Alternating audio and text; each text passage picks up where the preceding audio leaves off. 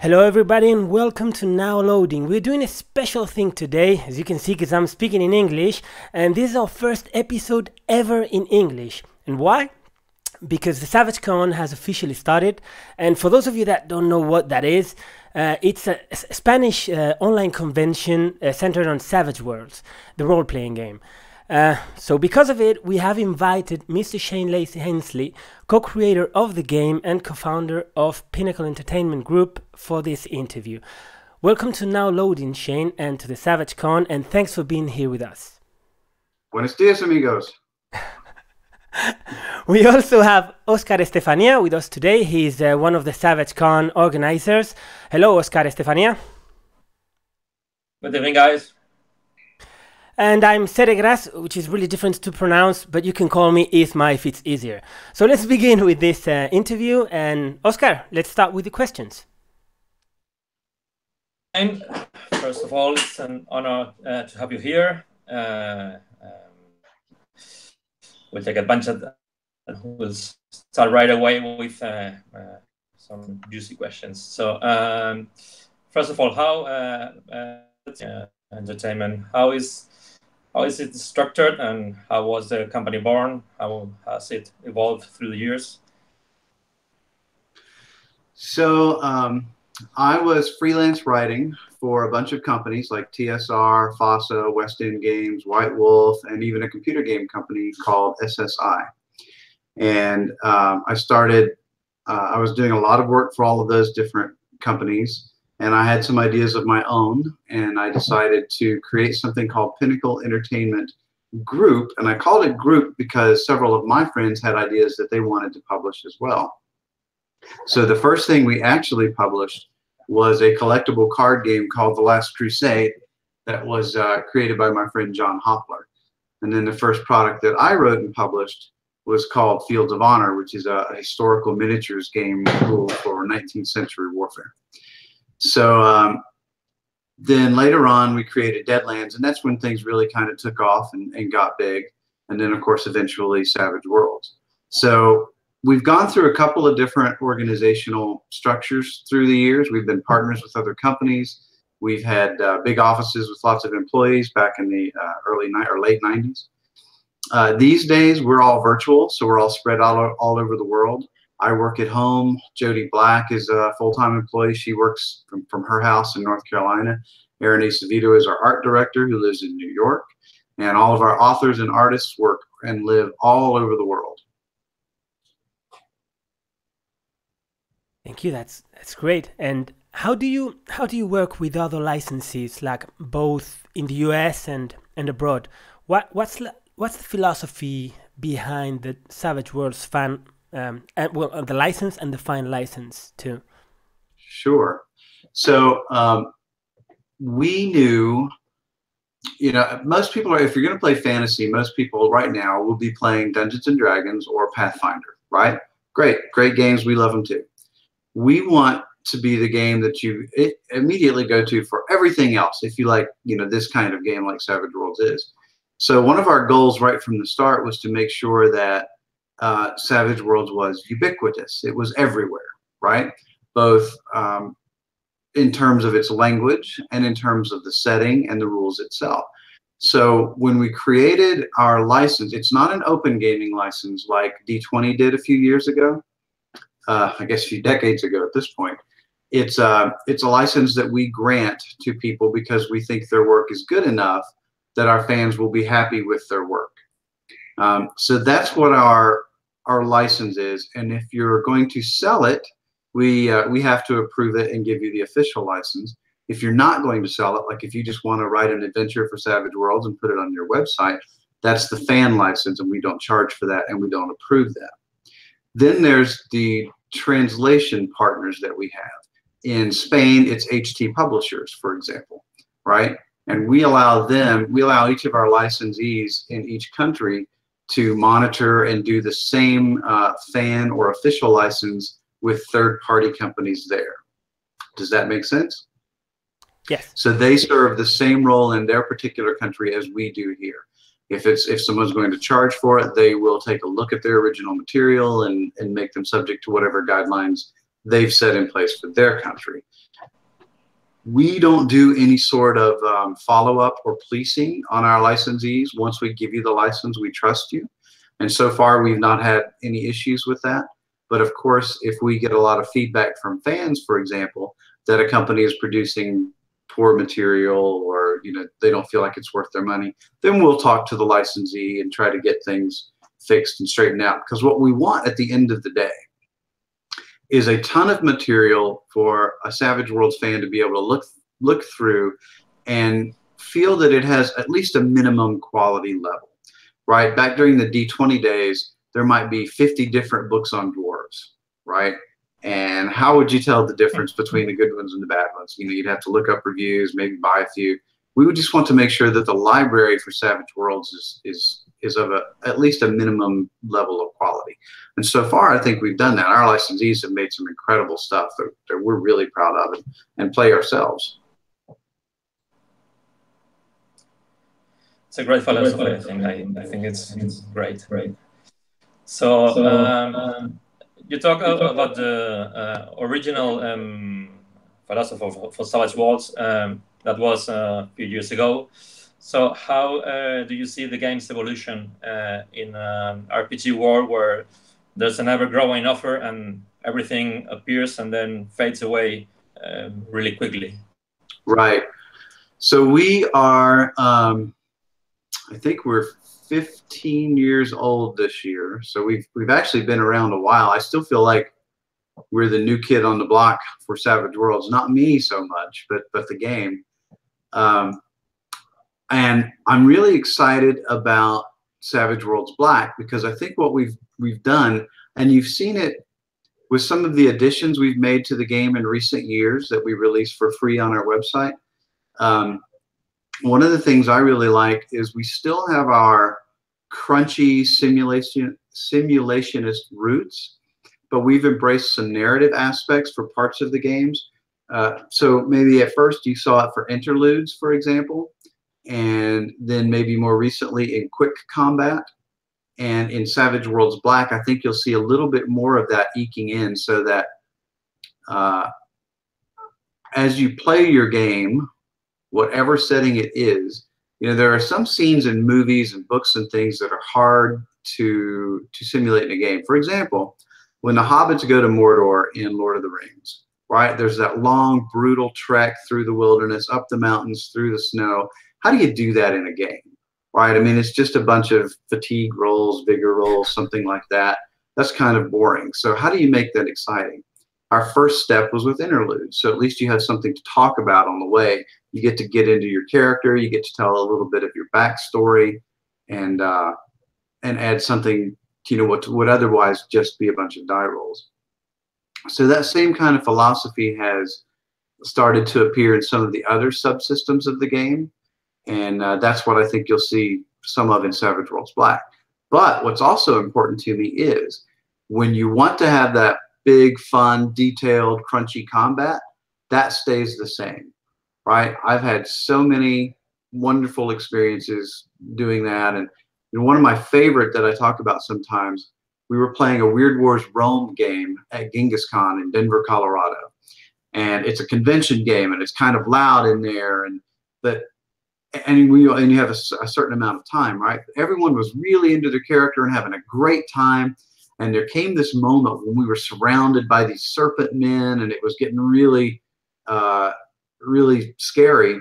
And our characters formed up. We were legionnaires, right? We had our tower shields, and we each had the edge that gives you an extra point of parry if you have a guy on either side of you, the shield wall edge. And we gamed it out, and it was really crunchy. And what was great was it was dangerous, right? There was a real risk we were going to fail. So we had to pull out every little rule we knew to try to stay alive and make it work. And it was a blast. And I love having that crunchy layer underneath the storytelling part. So, and I guess this is why, because it makes the danger real. We absolutely might have failed and died. That's why I don't like something like challenge ratings from Dungeons and Dragons, which, in 3.0, which I totally get, and it makes sense in that game. But I preferred a game where here's this terrible situation. What would you like to do about it? And then you decide, and you might fail. and you might have to live with that and deal with it. And I think that's an interesting story as well. Yeah, that's true. Well, I suppose you've heard, but Spain has a very active Savage Worlds community. People's creating a lot of new material, both fan-made and professionally published. And we have a lot of people always always active in the internet and creating content about Savage Worlds. What is Pinnacle's view on other Savage Worlds communities around the world and about Spain? Yeah, we're actually super excited every time we hear what comes out of a different culture, right? Because different cultures have different ideas of what's cool and heroic, and they also game differently as well. I was in Italy a couple of years ago with Jolly Troll, which is our licensee there, and in America, when we run demos at conventions, it tends to be about a 4-hour game slot. But in Italy, you sit down and you're supposed to run people through a game in about 30 minutes. So I had written a brand new scenario that I thought would be fun for Deadlands. I get into Italy and I start running the game, and they come over and they're looking at me kind of strangely, and I'm like, something wrong? They said, the game is supposed to be about 30 minutes. And I'm like, oh. So I very quickly had to figure out how to tell a cool story and engage everybody and give them a moment. And that's where quick combat came from, because I didn't have time to game out the little fights. And that particular adventure is you're going through the desert to Tombstone, and I just need to beat you up for a while before the big finale. So each of those combats aren't really important other than to make you take some fatigue, take some wounds, and use up your ammo. It's kind of a resource management thing, right? So quick combat came from that, allowed me to do so. And that came directly from playing in Italy, where gaming styles are very different.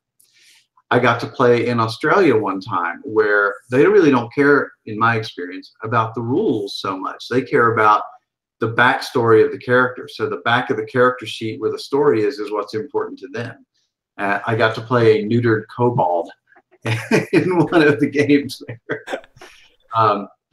So, one of the barriers we have with how many countries Savage Worlds is in, we're in Russia and Hungary and Spain and Italy and France and Germany and South Korea and Brazil. But, I speak a little bit of a lot of languages, but I don't speak a lot of any language other than Russian. So I don't get to read all of this excellent stuff that's coming out of there. So sometimes I'll have my friends who are native speakers go and tell me what's out there and what people are doing with it, and I'm just constantly amazed. I would love to know more about what's going on in Spain. So maybe after our talk, you can tell me a little bit about what some of you guys have seen, or you can do so now if you think your listeners would be interested. What have you seen? We'll try that after the questions. Okay, yeah, we can try that after the questions. Yeah, in fact, next question is related to this. So as you said, I think not only in Spain, but pretty much everywhere else in the world, every Savage fan is always thinking of writing or publishing or making something Savage. So what steps should follow a Spanish writer who has published a fan-made Savage setting in Spain to get his or her book published in English? So to get it published in English, well, let's start at the very beginning. The first thing you should do if you're going to write for any company is play the game a lot. Run the game, play the game, right? You really have to know it. And Savage Worlds is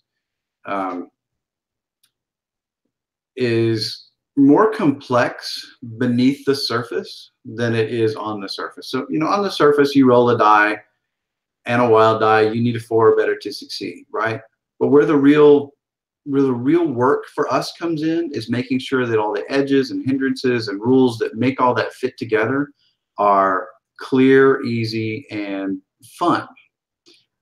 We will often see new writers really try to make super detailed subsystems to simulate, a different game or a different mechanic that would break the flow of gameplay for everyone else at the table, right? If it's going to take you 3 minutes to figure out how this skill works while everyone else is, waiting for their turn, that's not a good idea. Things like that, right? If there's too much math involved back and forth, that's not a good idea. So play the game and learn how to dig into the mechanics and understand it. That's step one. The second step is write a one sheet. Write something that can be published and edited and commented on by others. And if you're a Spanish speaker, for example, I would do that through HT publishers first, right? Get feedback from someone who's got a professional editor and a professional eye for that kind of work. And then most of our translation partners often work with us to publish things in English, right? So they'll say, hey, we've got this great adventure in Spanish. It's this cool dungeon crawl or whatever, and we're interested in having it done in English. And then how we handle those officially is a little bit different depending on who we're working with and what it's intended for. So, for example, sorry, this is getting a little complicated, but you asked a business question. If you are writing something for your own original world, like an adventure or something, right? That's pretty easy, because we can just put you under our standard licensee agreement. You'll talk to our guy who's in charge of that, Danny Walsh, and he'll say, yep, this looks professional to me. And, if you get art and trade dress and make it something worthwhile to the fans, we'll approve you as a licensee, and then you can publish it on your own.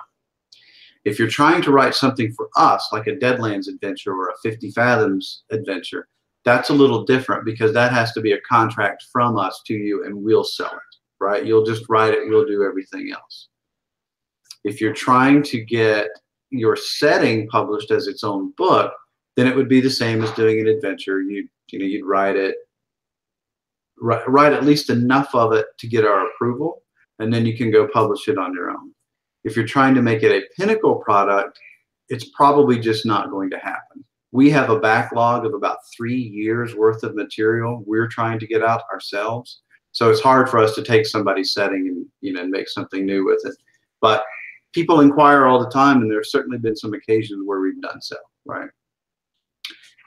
And then probably my last bit of advice is, we see this a lot where somebody who's a big fan, he's written a couple of one sheets, we've gotten to know them, we like their work, we think they have a similar mindset as us for the mechanics, but their English language skills aren't quite up to par for the actual translation, the actual writing.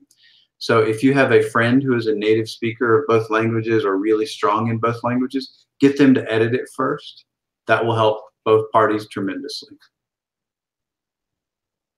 Great. Good advice. Thank you, Shane. That would be really helpful for the rest of the fans, for the Spanish ones too. So are there any official guidelines to to create house rules, like Savage Worlds house rules, but without breaking the game, like for keeping the game intact? Well, not intact, but not break it too much.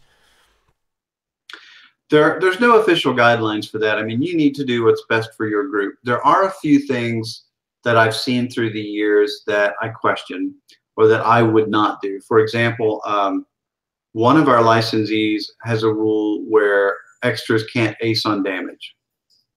I think that's a big mistake.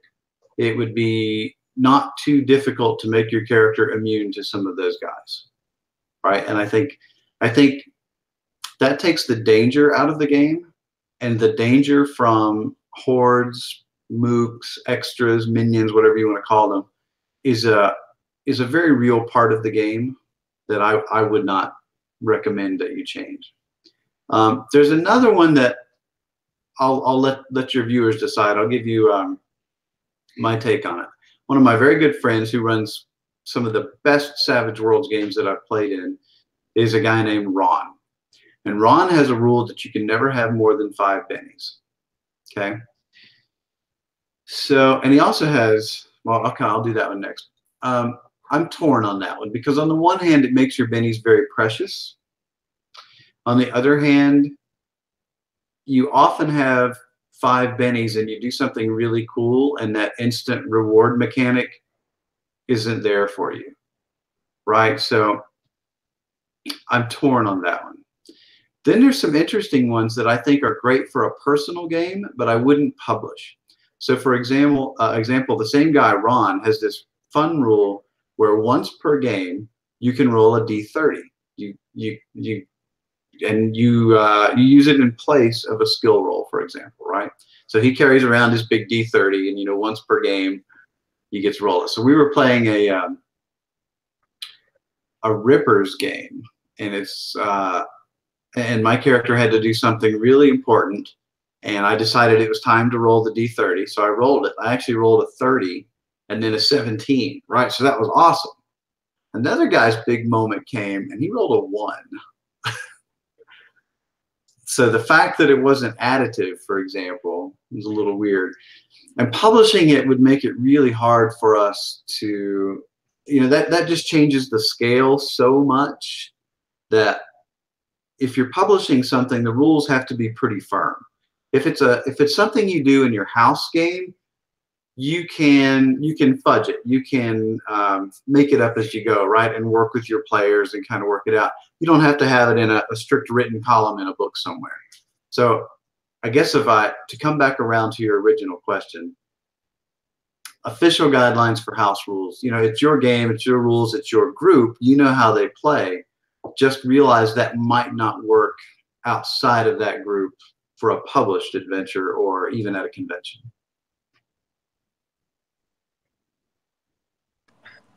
Sorry. Nice. I like to roll a D30 sometime too in a game of Savage Worlds. It was fun. Okay. So let's get into some specific questions about the Pinnacle and upcoming products and news and all that stuff. Okay, so sure. You can say no whenever you want. And I think the first one is obvious. Is what can you tell us about the Black Edition, and as far as it can be discussed right now? Okay, so what I can tell you is it won't be $10. I don't know what the core rulebook is in Spain. What is the price of the core rulebook in Spain? Is it about $10 equivalent, or no? It's 20 euros. Okay, so yeah. It won't change for you. It'll be about the same.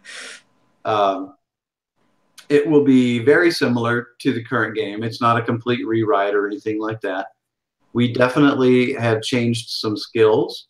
A lot of that was in Flash Gordon, if you saw what we changed there. So, for example, athletics is now in and will take the place of climbing, swimming, and throwing. When we change something like that, you know, we put a lot of thought into it for 2 reasons. One is we want it to be as compatible as possible with previous products, right? We don't want to just change things easily because it will mess up previous books and other people's works. But the other problem we have, athletics is a really good example where I really have to think hard about it, because the original skill list was created as it was for a particular reason. So we make a lot of historical games, right? And throughout most of history, people couldn't swim. Even sailors on a boat couldn't swim, right? So unless you lived on the coast in Spain, for example, you probably could not swim. So it was important to me at the time that swimming be a skill that you had to put points into, okay? So that's why it stayed that way for a long time. But as we did many more genres, and as we thought about the heroic trope of being athletic, all of those guys and gals in movies, books, cartoons, fiction, etc., they can swim, right? They may not be particularly good at it, but they can swim. So I finally relented and said, okay, we'll make it part of it, because it is kind of weird and people don't take it unless they know they're going to be on a boat. But that's the kind of thought process that goes into every single change that we make, right? So it's really a little bit more complicated than some people may talk about on the internet. Swimming is so specific. Why is that there versus something else, right? Well, that's why. Because in a lot of settings, when you fall off a boat, it's dangerous. right? Now, if everybody just has athletics, it's not as dangerous. So that's why we think about it. So what else in the game? Tricks and tests of will, I think, have been very weak for a long time. And Flash Gordon made them definitely better. And there is some really cool stuff in Savage Worlds Black that's going to make them even better. Why is that important? Because it's important to me that people don't just, their turn comes up, I try to hit the orc with my sword, I try to hit the orc with my sword, same thing over and over and over, right? I want people to do clever, cool things, and I want them to feel like it pays off in the game. So I want the reward for those actions to be equal to you passing up a turn where you might whack the bad guy. Bennies are a part of that. GMs should be rewarding those things, but the game mechanics needed to reflect it better as well. There's a lot of cleanup in edges, hindrances, and combat options. Like suppressive fire, I think is terrible in our game right now, and it should be great because we have a lot of military-style games. I was in the Army. It should be better. So I think what we have now is much better. That's one of the things I'm still testing, so we'll see. We've cleaned up. So I guess one of the first things people ask about is chases. And I have a pretty big change to chases that I think is cooler, funner, faster. I think it's what people are looking for, but it takes a lot of testing, right? Because our chases aren't just car chases. They're not just dog fights. They're foot chases through a crowded city doing parkour. They're spaceship dogfights. They're chasing a hansom cab with a pack of werewolves in Rippers. They're a bunch of guys in a posse in Deadlands hunting down a Los Diablos, right? And it needs to fit all of those things as much as possible. And I think people are going to like it, but it's got a few more iterations to go through. That's the kind of stuff that we're working on. And of course, more updated trade dress and graphics and better layout, better organization. There's a big change to the encumbrance rules. Silly little stuff like that. Most people right now don't even use the encumbrance rules. And I think that's good, but occasionally it's important. So we just made that simpler. Things like that. Okay, so let me get this straight. Sorry. I don't know about everyone else, but I got the feeling that most of the new rules and changes for Black were already presented in Flash Gordon. So that's not true, I guess. I wouldn't say most. I would say some of the important ones. Okay, thank you. And is there any estimated publishing date? It's too soon, I guess. I wish. Okay, I won't pester you anymore. Yeah, well, we're a middle-sized company, which means we should be releasing products on time. But what on time means to us is once we have set a date, then we usually hit that date. But we don't set a date until we're really sure that it's close. And with Savage Worlds Black, it's just so important to everything we do that I can't set that date until I feel really good about it, right? And I would estimate that I'm about 80% there right now. But because we're all spread out, it's hard to play test with the people that I want to play test with most, like Clint Black. So that makes it a little bit tricky, but we're managing, and everybody's waiting on me, so I'm doing my best. Well, if you need any Spanish playtesters, just let us know. By the way, thank you about the info about regarding the chases, because my group has been behind that one for a long time, asking me for a change about that one. Thank you about that info. They'll be really happy. What are the upcoming Savage Worlds settings releases by Pinnacle? Great. So the big one for us right now is still Flash Gordon. We already ran the Kickstarter for it, of course. We're waiting for the books to get in from overseas, and then we'll do the big retail release. That has not been translated into Spanish. So you'll want to get that one in English, and it probably won't be because of the relationship with the licensor. The other stuff that's coming is we did a book for Lankmar called The Savage Seas of Newan. That's going to be a small Kickstarter that we're going to do next. and that'll put that back out. Plus, we never actually did a Kickstarter for Lankmar, for those who know that setting, for its library setting. So that's our next one. After that, we have a new setting for the last parsec called Iron Gate. It's a prison planet kind of thing. It's really cool. Daryl Hardy wrote it. I'm very excited about that. And then what else have we talked about? The new edition of Deadlands is being worked on. I don't have a release date for it either, but it will be sometime later this year. We're also putting Deadlands Hell on Earth and Deadlands Noir into the new graphic novel format that we do now. That'll come probably over the next 18 months. And then one that I'm pretty excited about that we soft announced. So we talked about it at a speech at Gen Con, but we haven't put anything out officially. John Goff is working on Deadlands Dark Ages. Wow. So we're pretty excited about that. Well, you just killed our 3 next questions. Yes. What can we do now? You ask my. Sorry. You can ask my question if you the last one, Oscar. Then. Go ahead. No. Ask it. I have another one for him. So. No, I just wanted to ask about. I think I saw.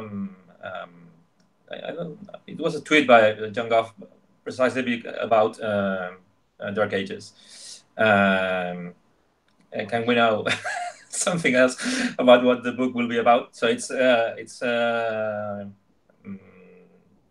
think it's Dark Ages before 10th century, I guess.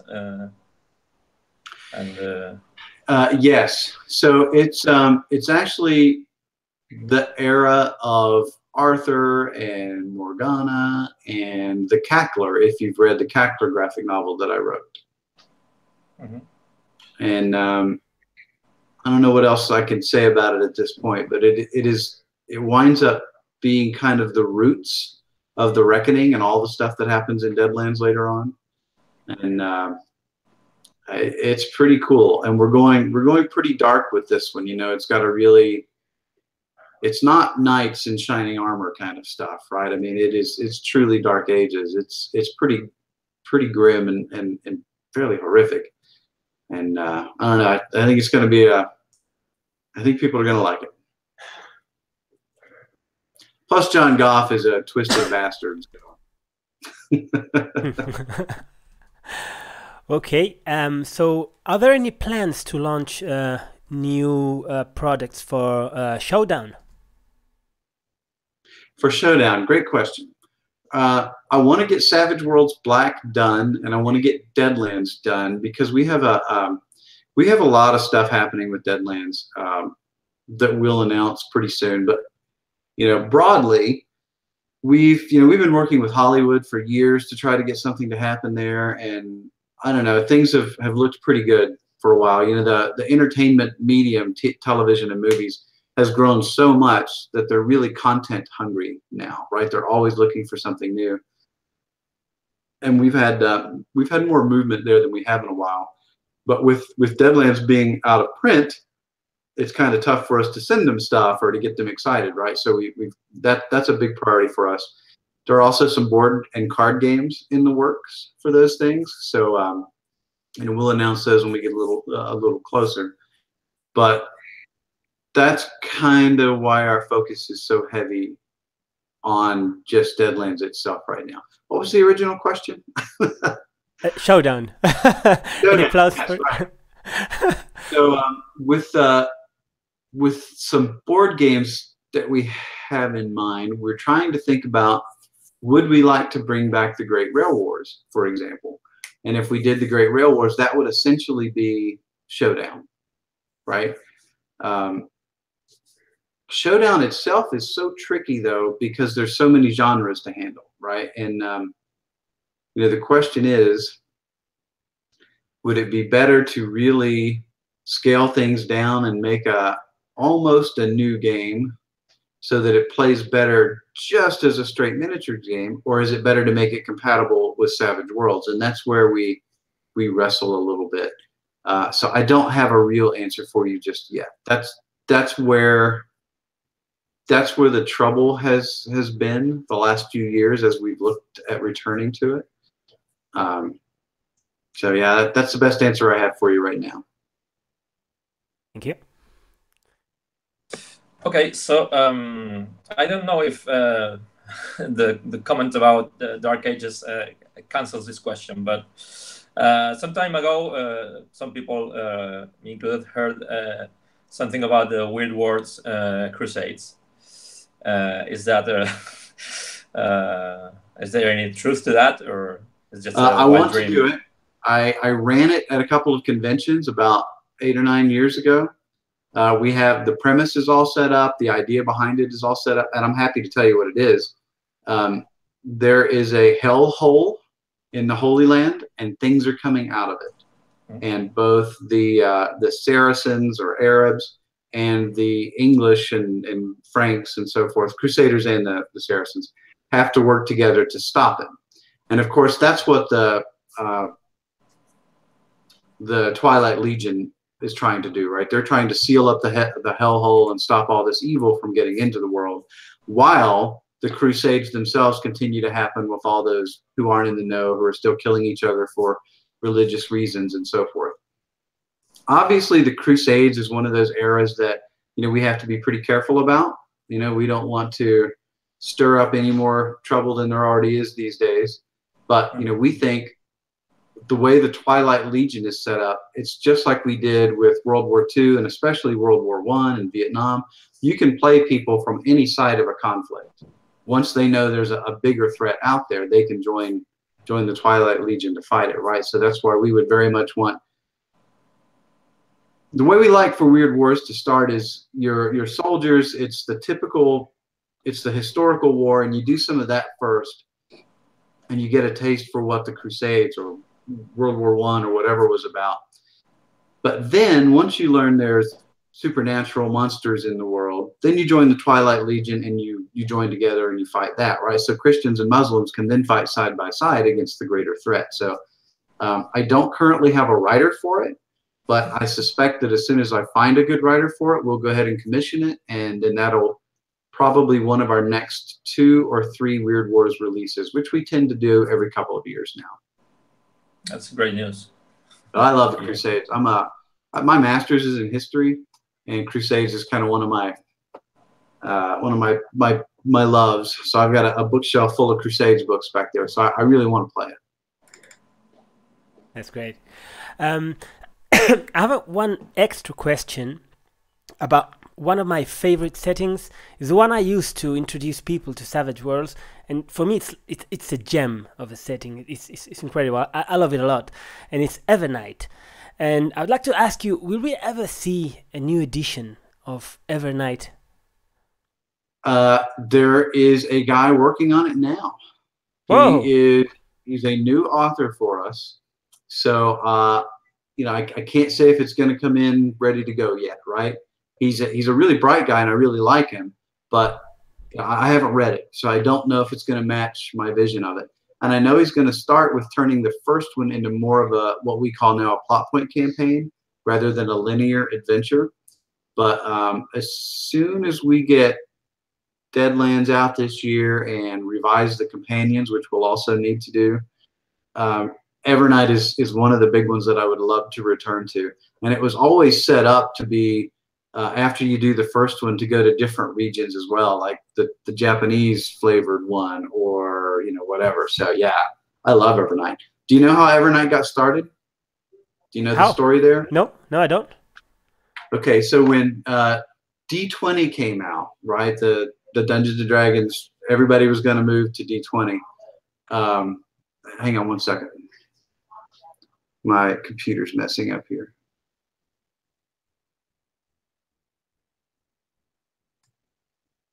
Can you hear me?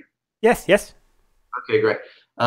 So we wanted to test D20 and see how it would play and learn the rules and decide if we were going to move to D20 ourselves. So I ran actually the trilogy of trilogies. So there was the Beholder trilogy, the Sahagin trilogy, and the Illithid trilogy, the Mind Flayers, right? And at the end of the Mind Flayer adventure, you meet the Overmind, which is this. That's the Mind Flayer one, and you meet the big overmind, the big boss kind of critter, and you're supposed to threaten it, interrogate it, and learn how to stop the invasion, right? Because the Illithids are going to come in, cast the world in eternal darkness, and enslave humanity, right? Or and civilization. So my group goes in, and I talking for the overmind, and I say, "Stop! What are you doing?" And they go, "We just kill it." I'm like, "It says, wait, I can tell you." "No, we just kill it."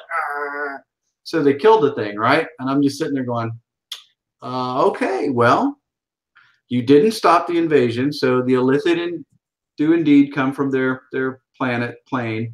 And the world is cast in 1,000 years of darkness, and you're all enslaved. And everybody's like, oh. And then there's this pause, right? And then they go, "We want to play that." And that's where Evernight came from. Okay, that's great to know. Oscar, do you have any more questions? I can't think of anyone right now. I think we got a lot of info from Shane today. Yeah. I think there are lots and lots of Savage fans really happy to hear lots of things that we're saying here today. Yeah. Yeah. No, I'm okay. Yeah. Yeah, and whatever we ask, they're never going to be happy. So that's a thing that we know for sure. Yeah. So they will keep asking for more. Yeah. Yeah. So we're gonna end the interview here. We'd like to thank you a lot, Shane, for taking time to be here with us and answering our questions, the questions of the Savage World Spanish community. Thank you very much for being here, Shane. Thank you, and say thanks to Jody and all the other guys who helped a lot, also by mail. Will do. Bueno. Yes, and to all the viewers, Savagecon is starting right now. Be prepared, because there are going to be a lot of online games, interviews like this one, a lot of content. Just stay tuned, and you're going to enjoy the content. See y'all. Awesome.